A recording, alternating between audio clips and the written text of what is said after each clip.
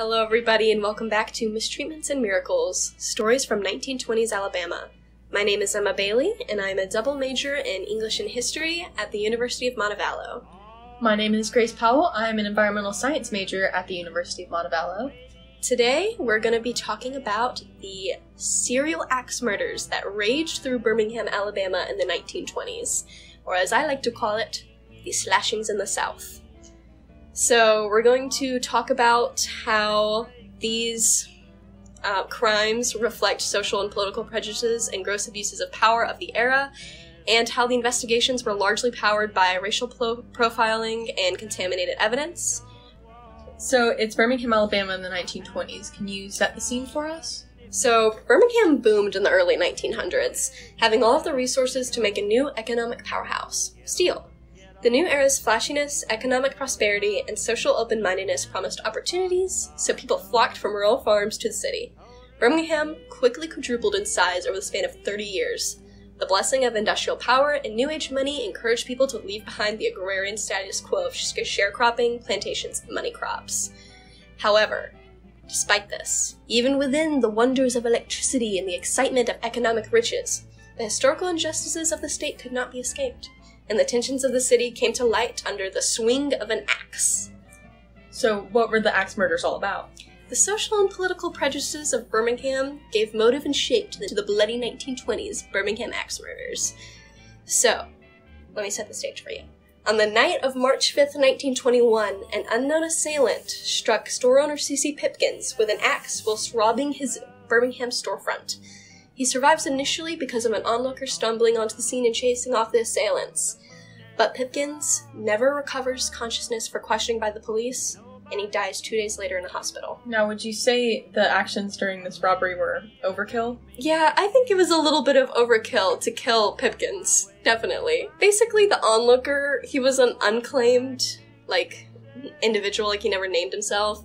He claimed to watch two black assailants flee the scene of the attack, but obviously Pipkins was unable to comment because he was hospitalized and then dead because of the overkill that you mentioned. Yes. So the attack on Pipkins marks basically the beginning of a spree of terror made up of 44 crimes in Birmingham from 1921 to 1929. That's a lot, I know. So they're all connected by a similar attack pattern, similar victims, and a shared murder weapon. And so they garnered the moniker the Birmingham Axe Murders. And did they all share a motive? Oh yeah. So basically there were two sprees. First, let's talk about the first one. The first spree lasted from 1921 to 1924 and targeted a demographic of mainly immigrants and shop owners. The number of victims reported fluctuates between 15 to 24 deaths, but modern scholars like Jeremy Gray have found the number to be closer to 18 total deaths and 16 total injuries. Essentially, the racist social culture and highly competitive economic state of the 1920s Birmingham formed a perfect environment for the first spree. So it started with Pipkins and ended 26 attacks later in 1924 with Edwin Sparks. Basically, Birmingham had been marred by a history of racism and anti-immigration sentiments. Alabama social groups formed an intense us-or-them mentality. Birmingham, the most populous city in Alabama in the 1920s, forced a collision between different socio-cultural groups, namely African Americans, European immigrants, and long-term white residents of the South. Birmingham, because it became a hot spot for immigration because of its economic prosperity, thank you. People flocked there for good fortune, but instead, this new influx of economic competition and collision of cultures made discrimination rise drastically, and that gave rise to the first axe murder spree. Although robbery is the officially stated motive, it hardly covers the full extent of the crime spree and the weight of the crimes committed. Immigrants were targeted for their economic competition, essentially. And how did the public respond to all of this? The community's response to the murders really further reflect a fear of the problems, but also a little bit of desire and excitement. In 1922, the social outrage began. The press, which had become a business plagued by yellow journalism and a hunger for profit, latched onto the murders with a fiercely sensational spin. The articles focused on the bloodiness and the rage and the awful parts of it and really sensationalized it. And this kind of earned the crimes many monomers by various newspapers, such as the infamous Birmingham Axe murders, the attacks of the Birmingham Axe Syndicate, and the attacks of Henry the Hacker. Like Jack the Ripper. Like Jack the Ripper, exactly. Henry the Hacker was a black-coded drawing, essentially, of, like, what these people imagined the murder to look like and be like, and was widely published. So in response to this outrage and fear, the Ku Klux Klan actually marched in Avondale, which is a Birmingham neighborhood, to kind of claim their territory and to intimidate the murderers. Which is not particularly effective, believe it or not, and probably caused more problems than it helped. How was the investigation conducted? So, this public outcry kind of pushed the police department into overdrive. The investigation of the crimes by the Birmingham Police Department suffered from a lack of operational crime scene technology. Without modern DNA testing and surveillance technology, the police department depended intensely on rudimentary clues, eyewitness accounts, and experimental technology. Some Sherlock Holmes type-y. Exactly. So the most important aspect were the eyewitness accounts. In particular, the eyewitness account of the initial attack on C.C. Pipkins greatly influenced the course of the investigation. Essentially, every eyewitness account after that was successfully conducted seemed to revolve around two black men. The problem with that is that was publicized, so it's very easy for humans to assume that they see things even if they don't, so it takes a lot of the water, it takes a lot of water out of the bucket. It also, a lot of the victims and victims' families refused to testify because there was a lot of distrust in the police department. Because the Ku Klux Klan championed a really popular base in Birmingham, they claimed a lot of control over the social and political hierarchy, including the police department, unfortunately. So because of a lack of clues and a lack of viable leads, the police department really leaned heavily upon the anti-black sentiments. There were a lot of leading questions said to, like, eyewitnesses, like, did you see black people? Kind of like that, kind of leading into it. And so that was not good. And they even went into very bad interrogations using experimental technology. What kind of experimental technology? Have you heard of truth serum? I've heard of it. I didn't know it was real. So truth serum in the 1920s, it's a mixture of scopolamine, which is a medicine for pregnant women traditionally, for anti-nausea, and also a blend of morphine. Basically, this guy, his name was Dr. House, in the early 1900s, he gave scopolamine to people for medicinal uses, but he found that people dosed with the drug maintained no imagination and therefore had no power to think or reason.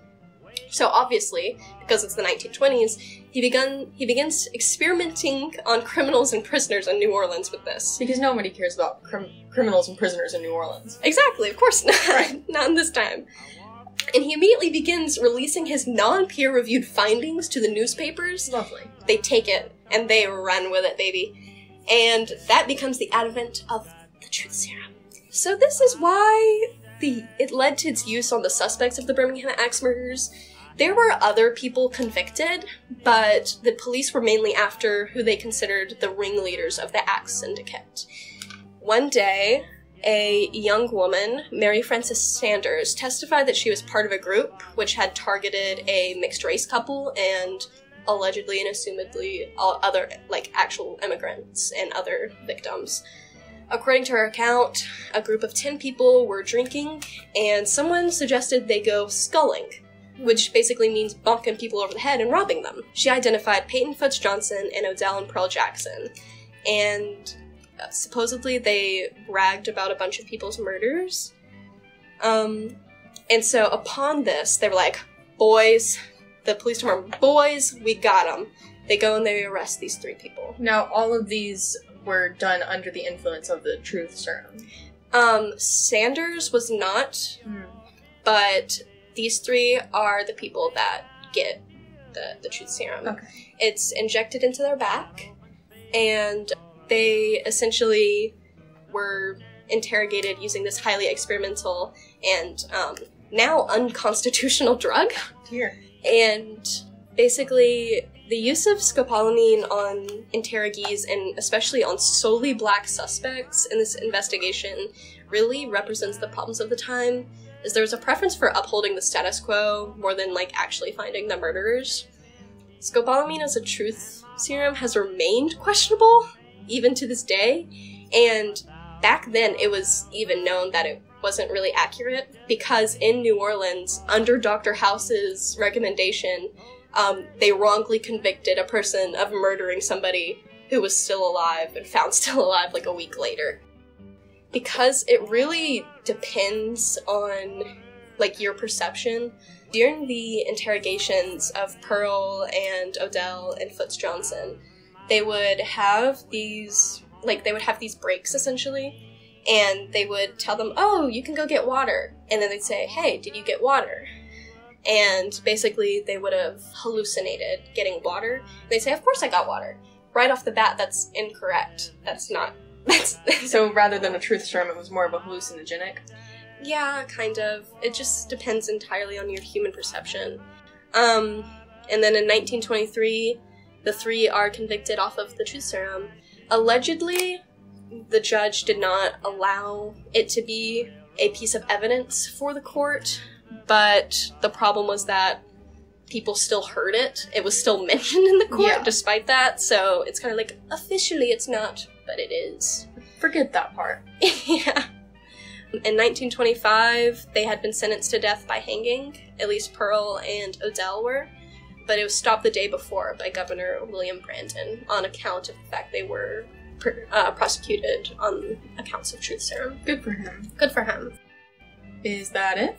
So they catch the ringleaders. They're all imprisoned. Is that it? No, of course not. Spree 2. Of course not. It's even more racially motivated somehow. Oh, yay. It targets interracial couples, and there's a whole bunch of copycat murderers. And on top of that, it is greatly ignored by officials. In 1926, in an interview about the continued high murder rate in Birmingham, Alabama, Jefferson County Solicitor Jim Davis said, 2 years ago, we convicted 3 ends of these crimes. 2 of them were sentenced to death, but their lives were saved by the governor. The 3rd is now in the death cell awaiting execution. Since these convictions, now 2 years old, there has not been another axe murder. That's just a lie! A total lie. Because they were still going on. There was another, 20 attacks. So, were there ramifications for his actions? No, of course not. Oh, of course not. The criminality and justice system in Birmingham in the 1920s just was a case of personal propriety and prejudices rather than any constitutional correctness or guilt or innocence. And it's something that we still see today. So, after Pearl's arrest, there were no more? They never found the actual murder? We'll never know. To my understanding, they didn't ever really go after anybody else, really. Because there were no more murders. No, there still were. They're just... No, I'm being the police officer. Oh. There were other convictions, but it was highly hidden away. And after 1926, there just really wasn't much following. There weren't many convictions. There wasn't anything going on. Everything was very hidden. The press was done with it. And the police department was especially done with it. They just wanted everything to be fine. Well, that was definitely an insightful look into the world of 1920s Alabama. This has been Mistreatments and Miracles, Stories from 1920s Alabama. Thank you for listening to this episode.